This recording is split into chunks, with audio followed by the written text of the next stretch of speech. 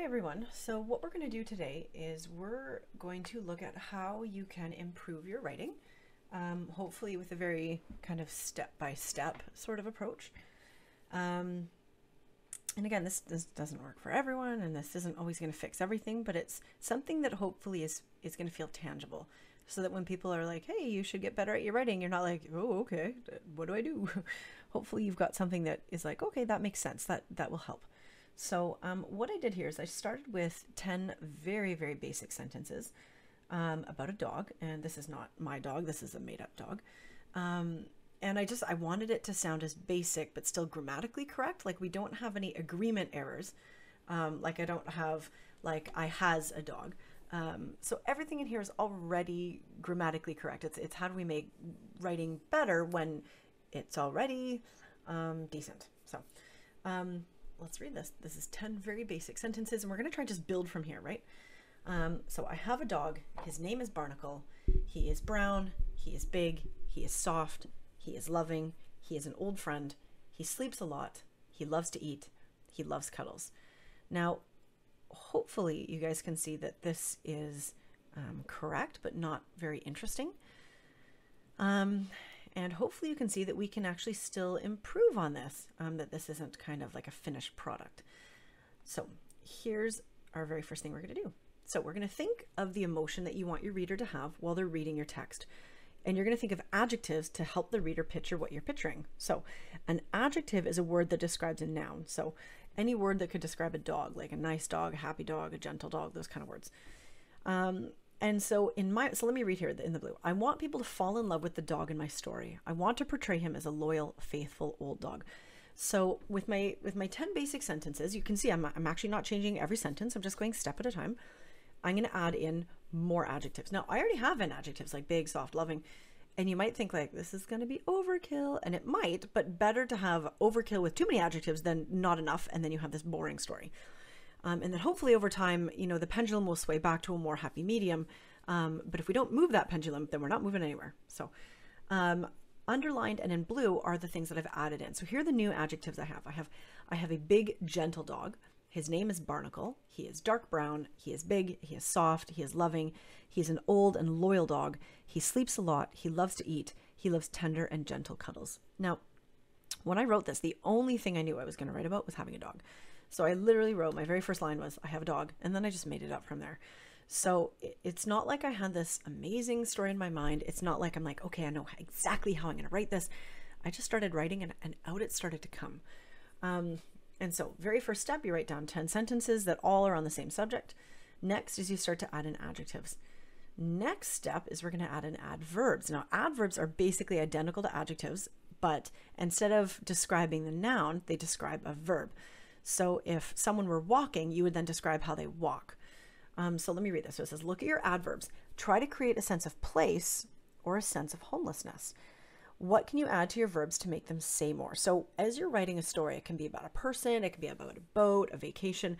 You either want people to feel like they totally understand it, like you're going to make it feel like it's home, or you want to add in this kind of element of mystery, and then you're going to use in words that kind of space your reader from your subject, so that way they're like, oh, I need to find out more. What I'm going to do is I'm going to make it feel like there's a sense of place. I want them to be like, yep, I know that dog. So I want people to feel as though I am so lucky for having this dog and that he is so lucky to have me. I want the readers to feel like I have spent an amazing lifetime with this amazing dog. He belongs to me and I belong to him. So I'm adding in adverbs that are hopefully going to add more to that idea that I want to convey. So as you can see, I'm only adding in 3 words. And so you don't have to change the whole story all at once. It can be little by little. So I have a big, gentle dog. His name is Barnacle. He is dark brown. He is big. He is soft. He is loving. He is an old and loyal dog. He sleeps a lot and deeply. He loves to eat calmly and often.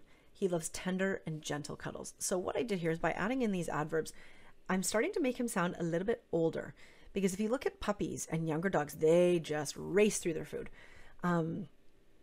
And like a dog that's like 1 or 2 or 3, they don't tend to sleep a ton. But then you get a dog that's like 16 and 20, they sleep a lot. So I'm starting to kind of plant the seed that maybe he's older, maybe he's not so healthy, but he's still a super happy dog. All right, next, I'm going to add more content. It says, look at the things that you can add that will provide an explanation or a context. So what is the backstory? Give some background information. So let me read you. This is kind of the blue is kind of what's going on in my mind. I want people to feel like they're getting to know Barnacle. They will only get to know him more if I give them more information. But I also want to try to do it in a bit of a poetic or figurative way to add some style at the same time. I'm going to try to add in background information that people can relate to or easily understand. I want Barnacle to feel like everyone's dog, but also the dog that no one was lucky enough to have but me. I almost want my reader to become aware of my dog's age before I seemingly do. Like, I want the reader to be like, oh, I think this dog is getting old. I think this dog is older. But I want them to think, oh, I don't think the author knows that the dog is older yet. I think the author thinks that maybe he's still like a puppy or something. Well, not a puppy, but like a middle-aged dog. So what you're going to see here is I've added in a lot in this one because intentionally I did that for every line. I said, okay, like I made a statement. I have a big, gentle dog. What is something I can say to add on to that? Because if you want people to connect to your story or to connect to the character in your story, which is your dog, they do that with knowing things about them. That's how people work, right? Like the more you know someone, the more you hear stories about their life, the more you're like, okay, I understand that person. So I'm trying to just give like a lot of story within my story. So what I realized though is that a lot of the sentences I added in were already kind of more poetic than I really wanted them to be. But I was like, as I was writing them, I'm like, I like this. So I just kept it. An easy way to think of doing this is you can make like metaphors and similes to help you in your description. But even if you don't add in metaphors and similes, just by giving in more background information, you're already making your story more understandable and more relatable. And your characters are then going to feel like they're starting to come to life. So let's read. Keeping in mind the underlined blue is new from the last one, okay? So the last one up here was just this many sentences. Down here, the underlined in blue is new. And what I've done is, again, I read the one sentence and then I added more onto that sentence. And then I went to the next sentence and I added more onto that sentence. So I have a big, gentle dog. I found him one day, or rather, he found me. I was playing by the rocks on the edge of the ocean when this small and frightened puppy wandered to me. Now, keep in mind, I'm actually going to change this sentence quite a bit later on because it's an idea, but it could be smoother, okay? So it's, again, this is not a perfect sentence yet, but I'm just getting stuff out. His name is Barnacle. He seemed scratched and injured from walking on the barnacle-covered rocks. I wanted to give him a name that would make him strong and resilient, just like his surroundings. Now, keep in mind, up at this point, I didn't even know why I named him Barnacle. I think I was thinking of like some sea shanty and I was like, Barnacle! And that was it. Like, and as I'm writing this and I'm like, ooh, I want my reader to feel sorry for poor Barnacle. So I was like, oh, if he's scratched or injured, they're going to feel sorry for him. So that's why I added that in. I didn't have this idea in my mind at the beginning. This is actually kind of why going through and editing your work really helps, because then you might not always end up with the idea you started with. So let me keep reading. He is dark brown. He's the kind of brown that reminds people of rich coffee and burning caramel. He is big. He never used to be, but he grew into adulthood like an exploding can of gasoline. He is soft. The fur behind his ears reminds me of bunnies or spring chicks. He is loving. He opens his heart and never looks back. He is an old and loyal dog. He belongs to me, and I belong to him. He sleeps a lot and deeply. He never used to need that much sleep, but now that gray and white have made their home on his loving face, he naps more and more. He loves to eat calmly and often. Sometimes I wonder if he lacks energy or strength, but I know he's doing just fine. He loves tender and gentle cuddles. His happy place is next to me, and that's exactly where we both belong. All right, next. Eliminate any unnecessary repetition. So I want to avoid saying he 1,000 times. So I'm going to go back and maybe use his name 3 or 4 times and then refer to him with other affectionate nicknames. So I'm not going to read this one through, but basically I took he, so 1, 2, 3, 4, 5 instances of the word he, and I swapped them out for Barnacle 3 times. So Barnacle, Barnacle, Barnacle. Then I call him one time, I call him my handsome little canine. And then another time I call him my furry little buddy. So you may not have to do this depending on what you're writing about. You may be like let's say you're talking about different trees. I mean, now, actually, having said that, if you're talking about trees, you might say the word tree 1,000 times. So you might want to find other ways of saying tree. That's kind of an easy, not an easy way, but a way to make your writing better is to just not have to rely on the same word all the time to show that you know multiple words. Okay, let's look at the next step. So change the order of your words. Go back and work in different ways to start your sentences. Perhaps start a sentence with an adverb, a question, an exclamation. If you vary your sentence structure, it adds style and interest. So at this point, I feel like people are starting to get to know my dog, but I want them to start to become impressed with my writing, right? Like now the connection's been made, but now I want them to be like, ooh, look at her writing. I want to look at the order of the words in my sentence. By shaking it up a bit, I can create sentences that are different and therefore more interesting. So this is tricky because it's not really until you're older, like later in your career, that you start to realize like, wow, all of our sentences kind of have the same sort of order. Like our people words, like our pronouns are always kind of at a certain point in the sentence, and then our nouns are always kind of at a certain points in the sentence, and then our adjectives are at a certain point. And there's nothing wrong with that, but if you can change that a little bit, like maybe like normally we would say, oh, hi, how are you? In a sentence, but maybe instead of saying, oh, hi, how are you? If you're like, you there, how are you? It just changes it up a little bit, because anytime that we sort of deviate from the norm, then it catches people's interest. And then they're like, ooh, look at that. That was different. So what I did here is everything that is underlined and big, or underlined in blue, is I just changed the order a little bit. So for example, here, I think I had loving is the word that best describes him. I think, what did I have up here?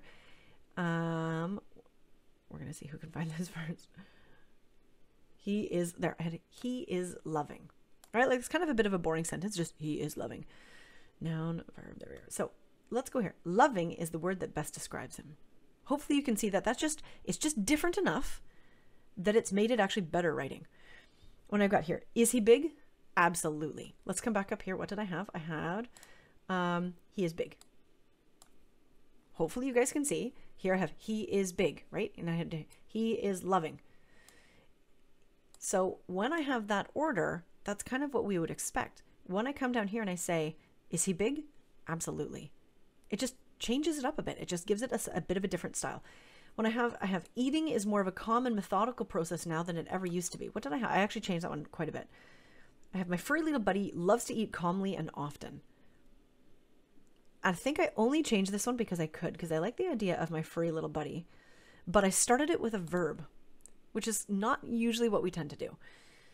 Up here in the very first line I have, I found him one day, or rather he found me. That was not a bad sentence, but I wanted to start with a different kind of word that wasn't a pronoun, wasn't a verb. Look at this. I've got as if by some guided wind of destiny, I found him one day, or rather he found me. So I kept this stuff here, but I was able to start a sentence with the word as, which we normally don't do.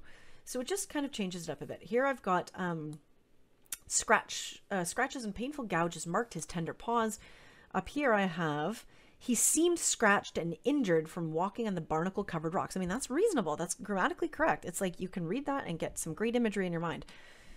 But the writing is maybe not so great. The content is good, but the writing is not interesting, right? Like all of the writing in this paragraph is basically the same. It's only down here where then I have scratches and painful gouges, and I'm starting with the noun. I'm not starting with the word he or the dog. Okay, so let me go to the next one. It says add in tension and memorable description. How do you do this?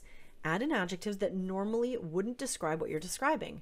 Add in oxymorons. Add in words that add flavor and style. You can do this by adding in more adjectives and adverbs. So here's one of the things that actually I'm going to be getting my students to do in a couple days, is using words. So like, let's say using a taste word to describe something that you're describing for sight, or using a sound word to describe something that you'd normally taste, right? Like, so mixing those words intentionally, and if you do it effectively, it can be a really good outcome.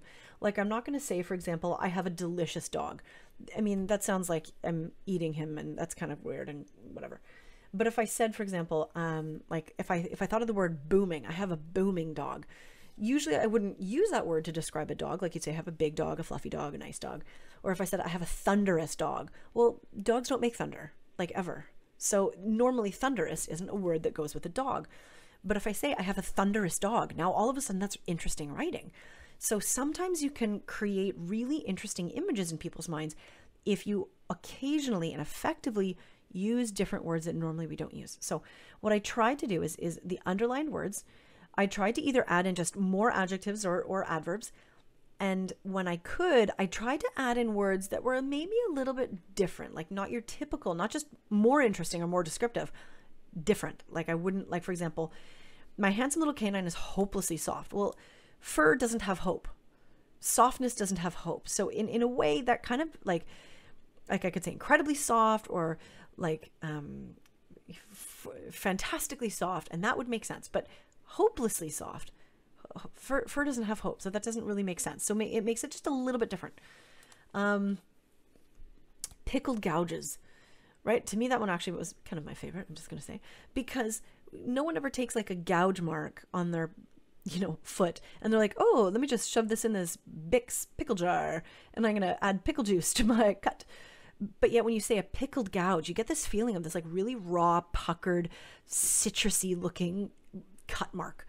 And that's what I wanted. I wanted it to sound really horrible. So I was like, pickled. I don't know where that came from, but it just kind of came out of nowhere. So, and again, destiny. Destiny, is that something you can steal? I don't know. So I wrote it in there because I thought, ooh, that adds like a little bit of mystery. For example, like jagged rocks. Sure, rocks can be jagged, but unyielding. I don't know, like unyielding. Like rocks don't really yield. They're rocks. They're inanimate. Like they don't yield to anyone. So let's read. This is just a little bit different. So I have a big, gentle dog with a rich and burning sense of wonder. Again, like you can't have a burning sense of wonder. You can't have like a sense of wonder that's on fire. You're like, oh my gosh, my sense of wonder, it's smoking. That doesn't work. But in this one, a burning sense of wonder, it makes it sound really intense. So I think it kind of works. As if by some guided wind of stolen destiny, I found him one blustery day, or rather, he found me. While I was playing by the jagged and unyielding rocks on the edge of the crushing and thunderous ocean, this small and frightened puppy wandered near. His name is Barnacle. Serrated scratches and painful pickled gouges mark his tender and frayed paws.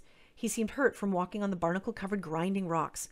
I wanted to give him a name that would make him strong and resilient, just like his abrupt and percussive surroundings. Barnacle is dark brown. He's the kind of brown that reminds people of rich, silky coffee and bubbling, burning caramel. Is he big? Absolutely. He never used to be, but he grew into adulthood like an exploding can of gasoline. My handsome little canine is hopelessly soft. The fur behind his ears reminds me of fuzzy, helpless bunnies or skittish yellow spring chicks. Loving is the word that best describes him. He opens his heart and never looks back. Barnacle is an old and loyal dog.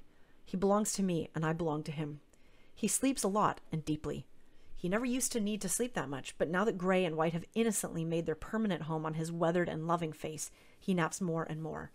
Eating is more of a calm and methodical process now than it ever used to be. Sometimes I wonder if he lacks energy or strength, but I know he's doing just fine. Barnacle loves tender and gentle cuddles. His happy place is next to me, and that's exactly where we both belong. All right, I think this is the last little step. So it says play around with punctuation and sentence length. Consider all the punctuation marks that you could easily add. So we got brackets, parentheses, colons, semicolons, periods, question marks, all that stuff. So try to incorporate different punctuation marks. This will force you to have different types of sentences. Another thing you can do is have one-word sentence sequences. So that's, let me show you, that's like right here. When you've got three words, but they're all like individual sentences, it just switches it up a bit. So what I intentionally did is, you can see here I added a question and then I answered it.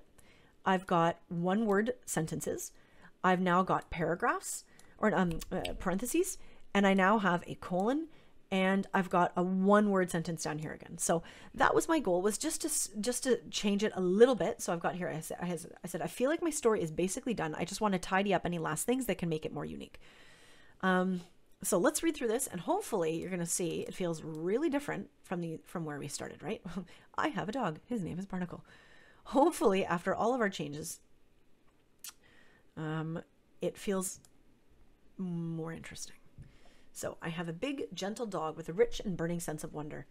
As if by some guided wind of stolen destiny, I found him one blustery day. Or rather, he found me. While I was playing by the jagged and unyielding rocks on the edge of the crushing and thunderous ocean, this small and frightened puppy wandered near.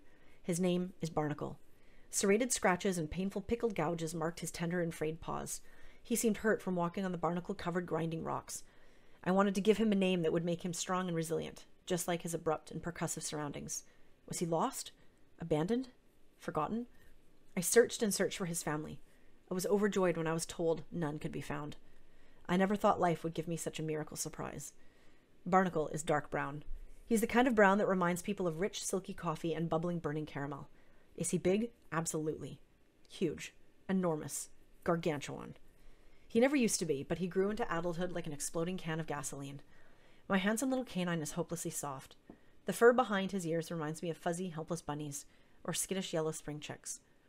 Loving is the word that best describes him. He opens his heart and never looks back. Barnacle is an old and loyal dog. After all, we've had a lifetime of memories together. He belongs to me, and I belong to him. We do everything together. Eat, nap, and play. He sleeps a lot and deeply. He never used to sleep that much, but now that Gray and White have innocently made their permanent home on his weathered and loving face, he naps more and more. Eating is more of a calm and methodical process now than it ever used to be. Sometimes I wonder if he lacks energy or strength, but I know he's doing just fine. Barnacle loves tender and gentle cuddles. His happy place is next to me, and that's exactly where we both belong. Barnacle. He's the best. So hopefully this helps. And remember, when you are trying to make your writing better, I would hazard a guess that most authors don't just simply become better overnight, and they don't just write a best-selling novel from start to finish. Like, keep in mind, the best authors in the world, they all have editors. They all have people that read through their work and are like, this should change. This needs to go. You need to tidy this up, fix this over here, right? These are people that make their money through writing, and they still have people that fix their writing for them. Okay. So don't sit there thinking, oh, well, I feel so dumb. I have to do this 8 times in a row to get it right. Yeah. So what? A lot of professionals do too. So don't worry about that. Just simply start with 10 basic sentences, all on the same topic, and then methodically go in and then throw in some adjectives, throw in some adverbs. What is this one? Oh, add in backstory. Add in a lot of backstory that you're like, oh, I suppose I could clarify that. I could give more information. I could explain that a little bit better. Avoid the unnecessary repetition. Change your sentence order so that way, it just shakes things up a bit. Add in either tension or friction, or just add in different kinds of words that are going to throw people a little bit. And you don't want it to be super weird. Like, you're not going to be like, one day I was eating some zippy soup. I don't know if that works. That's maybe just simply weird. Sometimes you can have weird and it works. I think zippy soup does not work, but you're the judge of that. Play around with punctuation marks, because by forcing, like, look at this. This is actually funny. By forcing myself, I was like, oh, I have to ask a question. I actually forgot to address the fact that I found this puppy and then I just took him home, right? Like in my first 7 versions, I just simply took him home.